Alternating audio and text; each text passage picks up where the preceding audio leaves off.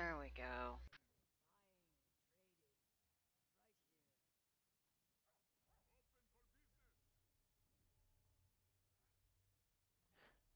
So what did you say your skill loadout was for sword DPS? As far as on my bar? Yeah. Okay, so it's a very simple build, first of all.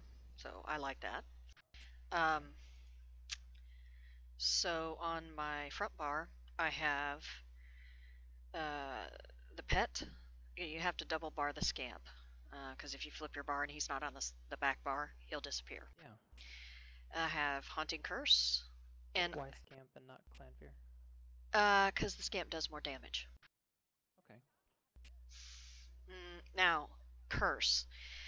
So there was a lot of discussion about which curse was better. A lot of people switched over to Daedric Prey. That increases the damage for for the pet, and it has a shorter duration. It has a 6-second duration. I use Haunting Curse. Haunting Curse is I like Haunting Curse too. yeah, I do, and actually you can work it in your rotation. It's not difficult.